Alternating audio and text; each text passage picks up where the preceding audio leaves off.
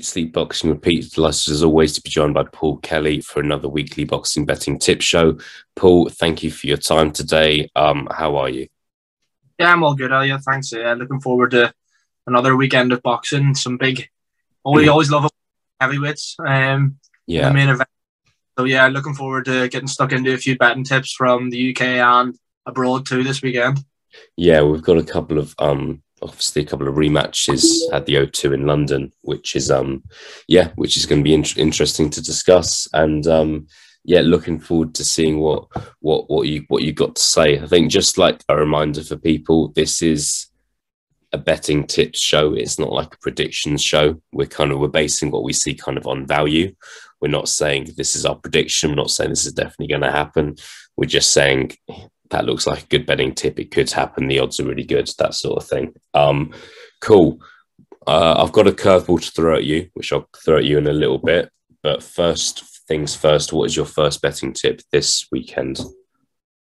Cheers, Eliot. I don't like the sound of that curveball, but yeah, my first betting tip comes from the main event, and I mentioned this with on the preview with Eliot, Greg, and Greg. There's something telling me that Derek Chisora is going to win, and Chisora just the wins 2-1 with the majority of bookmakers. But in my opinion, if Chisora is the win, there's only one way it'll be, and it'll be by stoppage. So Chisora knockout at 9-2, KO TKO is if I was to put a bet on this weekend, I would be all over that personally. I just think that since the first fight, I know it was 6 years ago, I know it was a split decision, but in reality it wasn't. Pulev won it probably fairly comfortably. I just think since then there's kind of been a switch that's been flicked with Chisora, and Greg made a good point. He thought it was like since he teamed up with David Haye, I know he's not with him anymore, but since he teamed up with David Haye, he's just kind of taken his boxing more seriously, and has lost quite a few big fights. He's really only lost recently to boys the level above him. Your Parkers of this world, Dylan White, etc. And I just think that although Pulev fought for the world title against Joshua just last year, the year before, 2020, I think he's aged worse than Chisora has, and there's just something telling me that Chisora is going to land a few body shots, hurt him to the body, and then land a massive big hook, wobble Pulev, and stop him. Very interesting, mate. Yeah, I'm in terms of I can't really call it. I just think that another thing is Pulev. I think that he kind of lost every round to Anthony Joshua a couple of years ago. And apart from that, I feel like the last real kind of top 15, top 20 heavyweight he beat was Hughie Fury back in 2018. Whereas Chisora, although he's not been winning, he's been in competitive fights against Usyk, Joseph Parker twice, and Pulev's 41. But it's a tricky one. At the same time, Chisora, in terms of names that Chisora has had competitive fights against good fighters, but in terms of times he's actually won, who's he beaten apart from Carlos Takam? Yes, that's my issue in terms of actually winning the fights, and it's not all about winning. It's about giving a good account of yourself. There's a difference between losing and being blown out in one round and kind of giving a real war over 12 rounds like he's done so many times in the past. But I just kind of feel like he could end up coming up short just slightly on points. That's my gut feeling. I had to give you one. So I'm going to disagree in terms of from a betting tips perspective and go for Kubrat Pulev decision at 5-4, which is obviously the same. That was what happened 6 years ago. Pulev, not a massive punch in the heavyweight division. So I think if Pulev wins, it's going to be by decision. Personally, I don't think he's going to stop Chisora. So that's what I'm going for. Pulev 5-4 to win by decision. Yeah, very interesting. It's one of them where I could see that outcome. I really could see that outcome. Yeah. I think that it's hard to say, isn't it? I think Pulev's only had 1 or 2 fights since the Joshua fight, so it's difficult to say how he's aged or how much he has left. This is probably because Chisora's from the UK. We see him far more often. But yeah, that kind of keeps me on my second betting tip of the weekend, and it comes on the undercard in the co-main event, and that's the Matchroom and Soyo fight. First time around was really weird. Matchroom was winning. He was up on 2 of the 3 judges' scorecards. The other, I think, had potentially a draw. So, but it was a close enough fight. He wasn't running away with it. And then something weird happened in the 9th round. The referee, Matchroom was putting on an onslaught on Soyo and looked like, he'd hurt him and wobbled him. And the bell went for the end of the 9th round. Yet neither Matchroom or the referee heard the bell. So he just kept teeing off on his opponent and then stopping him. And it went down as a 9th round stoppage. And that's why they're having this rematch. The WBA ordered the rematch, saying that it wasn't really fair, the final outcome. However, I think that the KO was probably likely to come in before the end of the 12th round for Matchroom. So I'm just going to go for that again. And Matchroom to win by KO TKO is 11-8. Yeah, I've not got much to say. I agree with you. I've actually got the same tip down. I've actually got odds of 5-4, so not as good, but that's what I've got. Yeah, I think that Matchroom is a special talent. I think he'll be able to make more adjustments. I think he's fresher than Soro.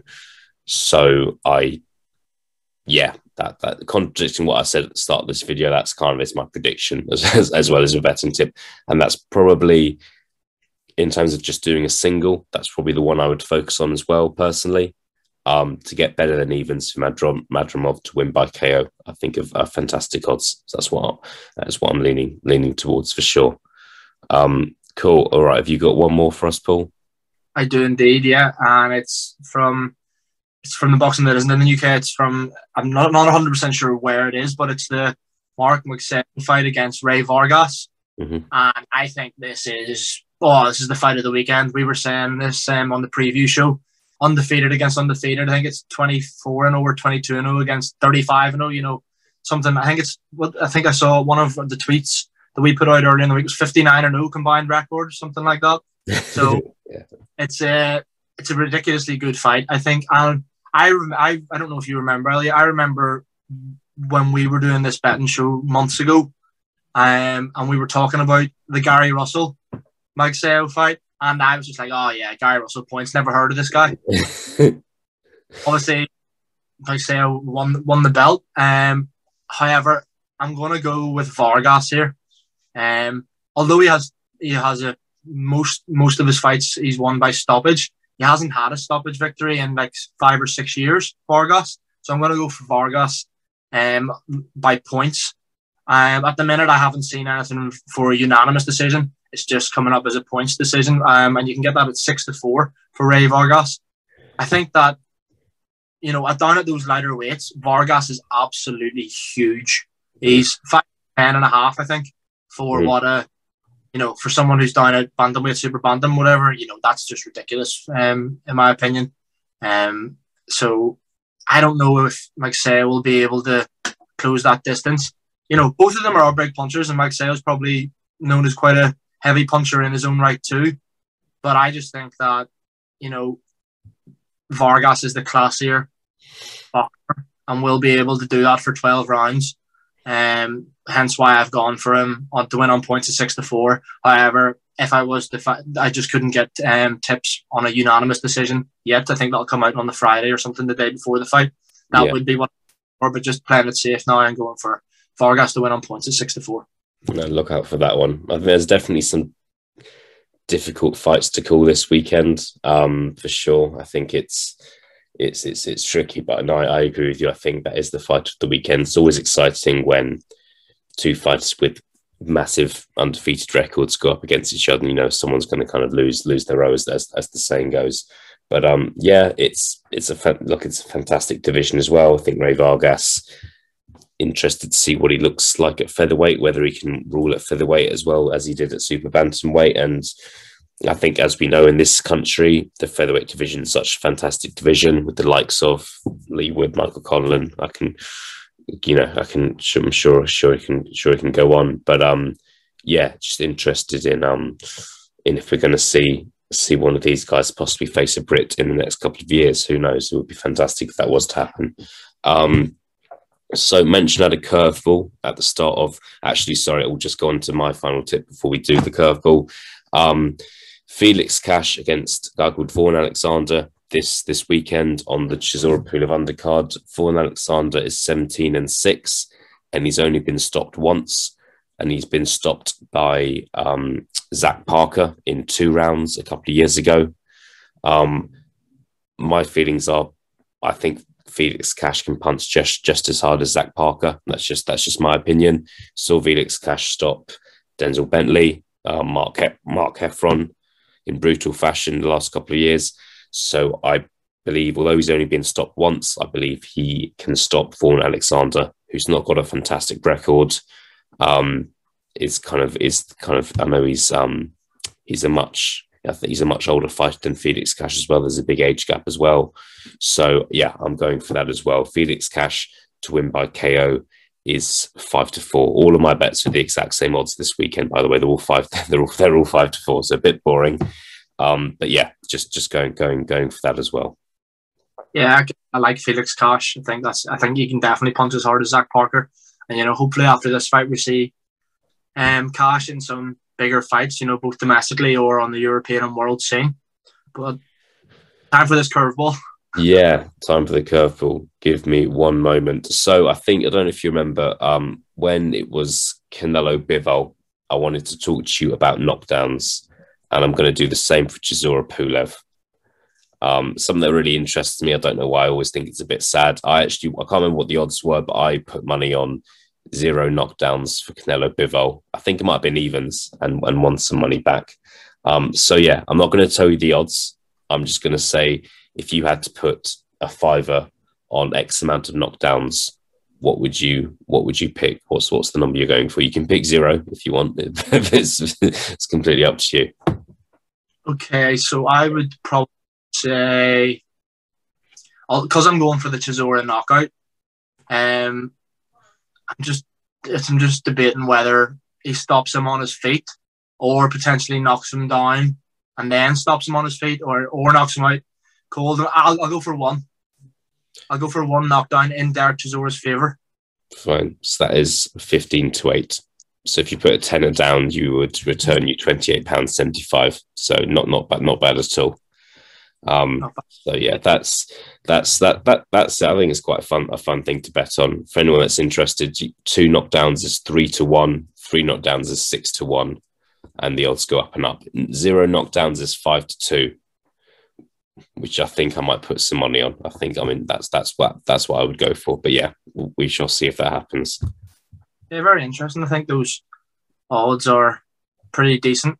Yeah. You love the 0 knockdowns, I could see. Yeah, I don't. It's a weird thing to be interested in, but yeah, is what it is. All right, Paul. I will hand over to you for what is your return for the treble that you stated for us.